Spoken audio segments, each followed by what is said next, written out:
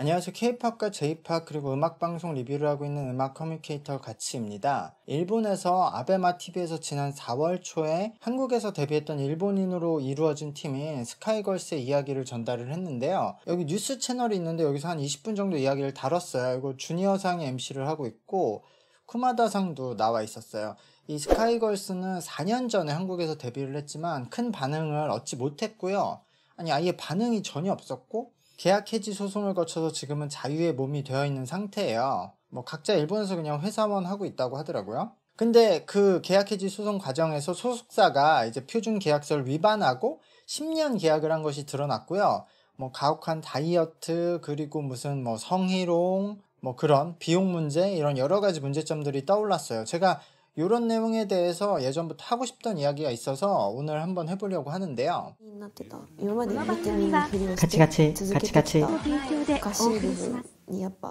먼저 이 스카이걸스에 대한 이야기를 간단히 하자면 전 이 팀은 아예 전혀 몰랐었어요. 그래서 아시는 분들은 거의 없을 것 같은데 이 뉴스를 듣고 한번 내용을 찾아보게 되었는데요. 일본에서 댄스 스튜디오에서 오디션을 통해서 이 한국 회사랑 계약을 하게 되었다고 하고요. 이거는 일본인 멤버가 K-팝에 데뷔하게 되는 가장 흔한 형태죠. 근데 이 팀의 그 뮤비를 보면 사실 성공할 수 있는 퀄리티가 아니에요. 아예 제대로 투자가 이루어지지 않은 것 같아요. 제 생각에는 노래 장르도 그렇고 그냥 행사용 팀 그렇게 만들려고 한 게 아닐까?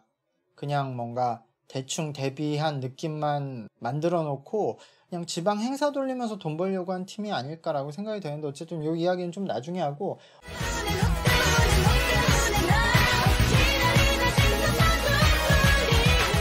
어쨌든 퀄리티가 너무 좋지 않다. 저는 한 20년 전에 뮤비를 보는 느낌이거든요.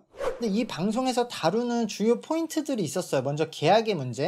이들이 10년 계약을 하게 되었는데요. 한국은 연예계의 불공정 계약 문제를 해결하기 위해서 정부가 나서서 표준 계약서 기준을 만들었거든요. 그래서 최장 7년 계약이 원칙이에요. 근데 10년 계약을 한 거예요. 근데 저는 이런 걸 볼 때마다 사실 이런 사기를 치는 사람들이 좀 대단하다라는 걸 느껴요. 왜냐면 이 멤버들이 일본으로 돌아가서 계약 해지 요청을 하자 소속사는 한 1억 5천만 원 정도의 손해배상을 요구했어요. 그저까지 이제 들어간 돈. 근데 계약 해지 소송을 통해서 배상 없이 그냥 해지가 됐거든요. 그 주 이유가 10년 계약을 했기 때문에 계약 자체가 불법이라는 것 때문인데요. 그러니까 그냥 7년 계약을 했으면 어쨌든 손해배상 청구는 할 수 있었다는 건데 그러니까 저는 10년 계약을 제시해서 그 제시했던 논리 자체가 이해가 안 되는 거예요. 그러니까 제 머리로는 7년을 넘어서는 10년 불법 계약을 제시해서 내가 얻을 것이 내가 당사자였으면 내가 제작자였으면 얻을 것이 하나도 없거든요. 이 친구들이 만약에 활동 기간 동안 엄청 유명해지면 당연히 10년 계약이 불법인 걸 들키게 돼요. 왜냐면은 인기가 많아지면 이곳저곳에서 데려가려고 한번 찔러봐요. 이거 보통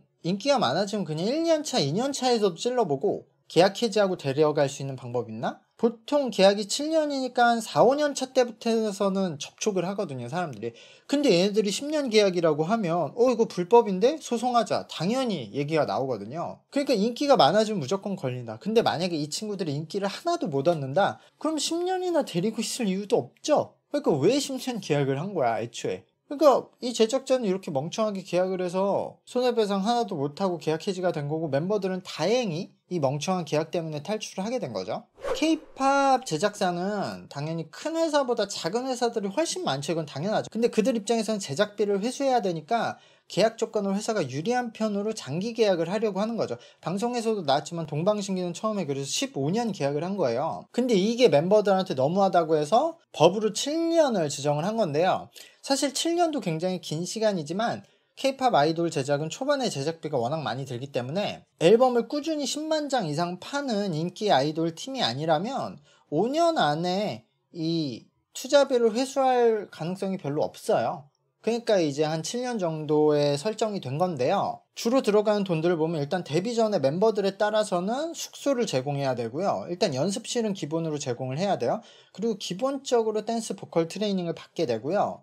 여기에 연기 스피치 막 붙죠. 그리고 식사가 제공이 되죠. 이 모든 비용은 데뷔를 하지 않아도 발생이 돼요. 그러니까 만약에 데뷔를 하기 전에 멤버가 계약 해지를 하고 싶다, 나 그만두고 싶다 하면 이 비용은 지불을 해야 되는 거예요. 그때에 따라서 그냥 회사가 안 받겠다 하기도 하지만 기본적으로는. 그리고 데뷔 이후에는 범위가 회사마다 다르지만 정산을 통해서 이 비용을 회사에 갚아야 되는 거예요. 데뷔 이후에도.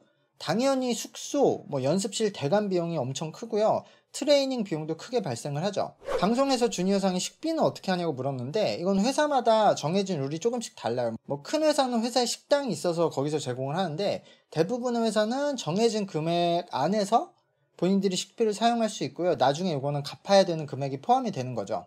이건 연습 과정에서만 발생되는 금액이고요. 데뷔를 하게 되면 더 큰 금액이 한 번에 발생이 되죠. 스타일링, 의상, 뮤비 촬영. 방송에서는 사생활을 검열하는 것과 다이어트 이야기도 나왔는데요. 이 부분은 솔직하게 말씀을 드릴게요. 이게 좋다 나쁘다 얘기가 아니라 그냥 대부분의 회사가 어쨌든 이렇게 하고 있어요. 근본이 없는 기준이긴 한데 키에 따라서 몸무게 기준을 정하고 있고 이걸 월마에 평가를 할 때 체크를 하거든요. 이건 방송에서 나온 내용만 보면 이 회사가 다른 회사들보다 심한 레벨은 아니고 그냥 평상적인 레벨이라고 전 보여져요. 근데 문제는 이거예요. 본인이 지금 제작자라고 생각을 해보세요.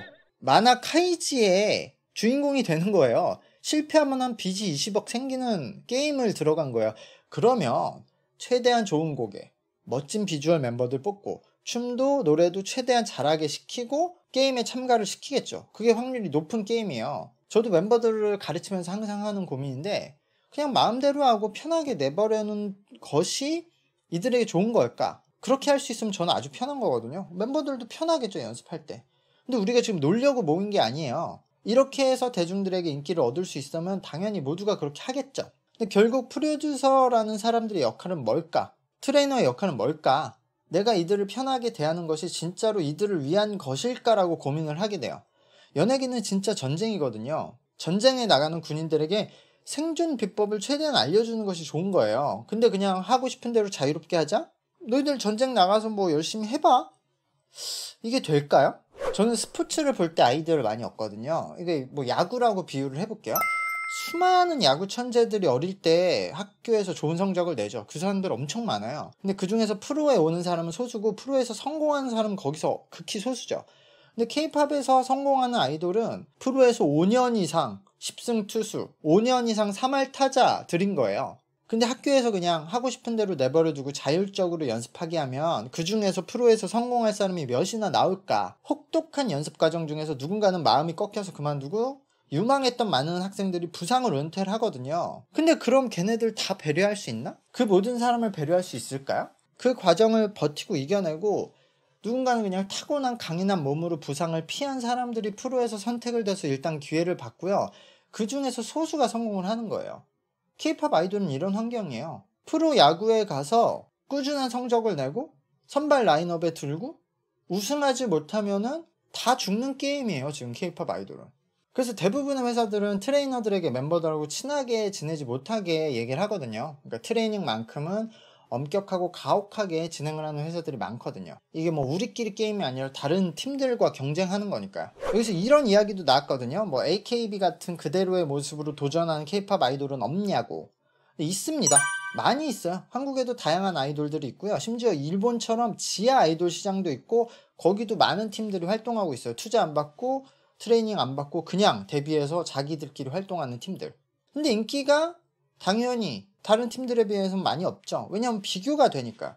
일본도 만약에 같은 무대에서 계속 니쥬나 제이원 같은 팀들이 자니즈나 노기자카 같은 팀들하고 계속 같은 무대에 서고 계속 같이 부딪히면 결국엔 조금씩 파이를 뺏기게 될 수밖에 없어요. 비교가 되니까 노래랑 춤에서 아무리 얘네들의 있는 그대로의 모습을 좋아한다고 해도 그런 사람들이 언제나 있겠죠.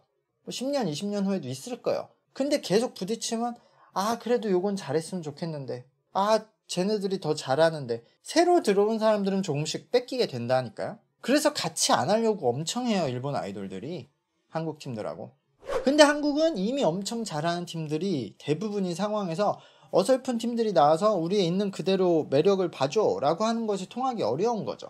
그리고 있는 그대로의 매력을 보려면 그 사람에 대해서 다양하고 많은 것을 봐야 되거든요. 지금 자니즈도 그렇고 노기자카 46의 팬들은 그들의 방송 나오는 거 대부분을 보고 좋아하게 되는 거예요. 그냥 딱 봤을 때 뮤비만 보거나 노래만 들었을 때 얼굴만 봤을 때는 더 잘하고 좋은 사람들이 많으니까 이들에게 팬이 되기 쉽지 않죠. 그래서 많은 영상들을 보는 사람들이 이들의 팬이 되는 건데요. 근데 그러면 로컬적인 팀들이 돼요.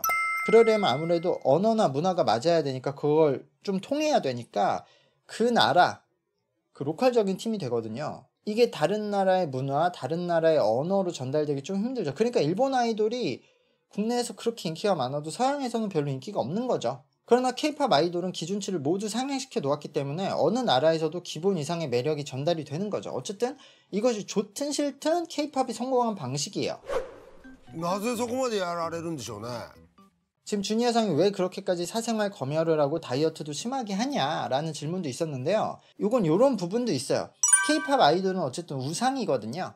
지금 10대, 20대에게 내가 이런 사람의 팬이다, 내가 이런 사람을 좋아한다, 동경한다, 이런 사람이 되고 싶다, 자랑을 하는 대상이 되고요. 그 사람의 팬이라는 것이 나의 프로필이 되기도 하는 상황이에요. 그래서 아이돌이 더 완벽하고 더 자랑할 거리가 많았으면 좋겠고 공격받을 요소가 적었으면 좋겠는 상황이거든요. 근데 거기서 다이어트는 단순히 살에 대한 문제가 아니라 자기 관리의 척도로 지금 받아들여지고 있는 거예요. 이게 좋다는 말이 아니라 그냥 현상을 말씀드리는 거예요. 보이즈 플래닛에서 탈락한 일본 멤버 케이타도 야식을 뭐 많이 먹는다거나 몸무게가 관리가 안 된다는 이유로 쟤는 자기 관리를 잘 못하는 것 같아 라는 비판도 받았었거든요. 내가 좋아하는 아이돌이 이런 비판을 받았을 때 팬들 입장에서는 그게 너무 싫은 거예요. 이게 나에 대한 공격이라고도 받아들여지는 상황인데, 그래서 앞에서는 괜찮다고 말하지만 한편으로는 내가 응원하는 아이돌은 그러지 않았으면 좋겠다는 마음이 있는 거예요.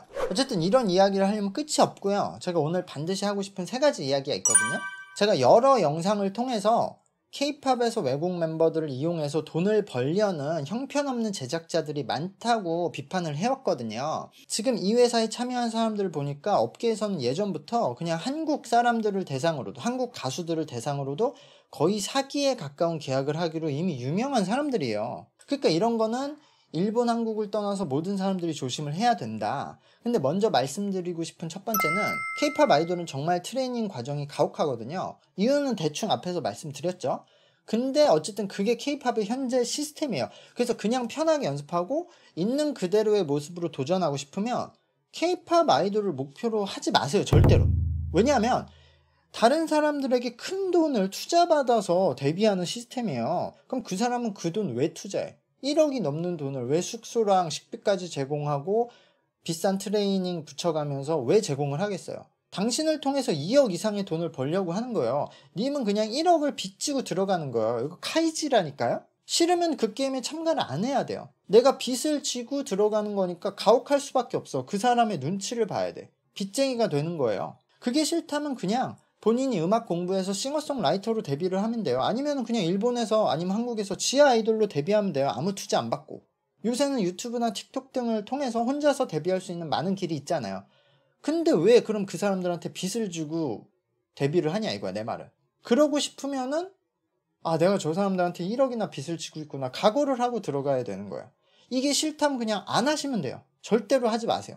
그리고 두 번째는 회사에 대한 선택인데요. 현재 K-팝에서 많은 아이돌들이 활약을 하고 있지만 지금 확인을 해보세요. 이른바 대기업이 아닌 회사에 나와서 성공한 아이돌은 진짜 거의 없어요. 지금 수많은 K-팝 아이돌이 인기가 있어도. 최근에 성공한 뭐 50-50나 스테이시 같은 경우에도 유명한 제작자들이 만든 회사예요. 아무리 신생 회사라고 해도. 내가 도전하고 싶어서 매우 작은 회사들과 계약을 한다? 전 이거는 핑계라고 생각해요. K-팝이 잘 되니까 많은 회사들이 생기고 애초에 데뷔할 실력이 안 되는 멤버들이 너무 많이 데뷔를 하고 있거든요. 그러니까 당연히 성공하기 힘들거든요. 제가 봤을 때. 근데 본인이 정말 K-팝 아이돌로 성공하고 싶고 이 시스템으로 도전하고 싶어, 자신이 있어.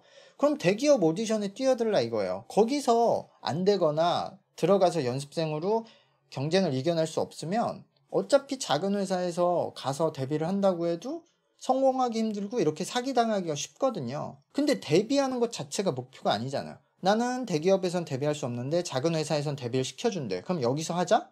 전 이거 자체가 잘못됐다고 생각해요. 정말 성공하고 싶고 이런 가혹한 시스템에서 내가 도전하고 싶으면은 큰 회사로 가고 거기서 선택을 못 받으면은 안 되는 거예요. 마지막 중요한 얘기인데요. 그래도 저는 그 회사의 컨셉과 안 맞아서 내가 경쟁력이 있는데 그 대기업의 컨셉과 안 맞을 수 있거든요. 분명 시기가 안 맞거나. 근데 뭔가 유망하고 플랜이 있는 신생회사에서 계약 요청이 왔고 도전을 하고 싶어요. 그럼 여러분들 되게 중요한 건데, 그럼 저한테 일단 메일을 보내보세요. 이런 회사와 이런 얘기가 있는데 혹시 조언해 줄 수 있나요? 라고 메일 보내보세요. 제가 이제까지 그런 메일에 답장 안 한 적이 한 번도 없거든요. 제가 그리고 그 과정에서 10,000원을 달라고 한 것도 없어요. 돈 달라고 한 적 한 번도 없고. 어차피 저는 그냥 제가 아는 정보를 말씀드리는 거예요. 모르면 모른다고 답장하거든요. 그리고 선택은 본인들이 하는 거예요. 저는 전혀 이해관계가 없기 때문에 제가 냉정하게 상황을 말씀드릴 수 있다. 제가 일본과 한국을 오가면서 일을 하다 보면 다양한 형태의 일본인 멤버들을 만나게 돼요. 그 중에서는 굉장히 작지만 뭔가 좋은 회사를 만나서 그 한 팀으로 뭉쳐서 정말 밑바닥부터 열심히 도전하는 멤버들도 있어요. 근데 거기 과정에서 정말 제가 보기엔 어처구니 없는 사기를 당하는 사람들도 많이 보거든요. 어쨌든 저는 일본인을 떠나서 이런 당연히 안 좋은 일들은 한국 사람이나 뭐 중국 사람 뭐 국적을 떠나서 모든 사람들에게 발생하지 않기를 바라고요. 거기서 제가 할 수 있는 일을 하려고 합니다. 구독과 좋아요 부탁드릴게요. 감사합니다. 안녕.